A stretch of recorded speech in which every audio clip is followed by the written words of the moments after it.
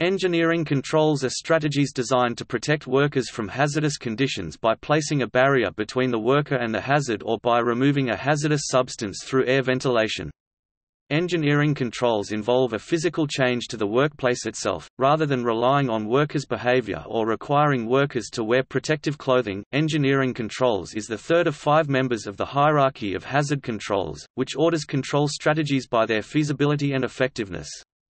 Engineering controls are preferred over administrative controls and personal protective equipment (PPE) because they are designed to remove the hazard at the source, before it comes in contact with the worker.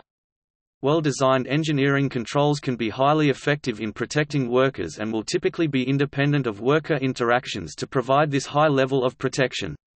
The initial cost of engineering controls can be higher than the cost of administrative controls or PPE, but over the longer term, operating costs are frequently lower, and in some instances, can provide a cost savings in other areas of the process. Elimination and substitution are usually considered to be separate levels of hazard controls, but in some schemes they are categorized as types of engineering control. The U.S. National Institute for Occupational Safety and Health researches engineering control technologies, and provides information on their details and effectiveness in the NIOSH Engineering Controls database.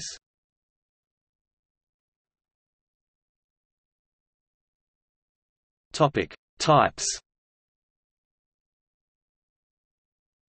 Glovebox, fume hood, biosafety cabinet, vented balance safety enclosure, HVAC system, lockout tagu, sticky mat, rupture disc.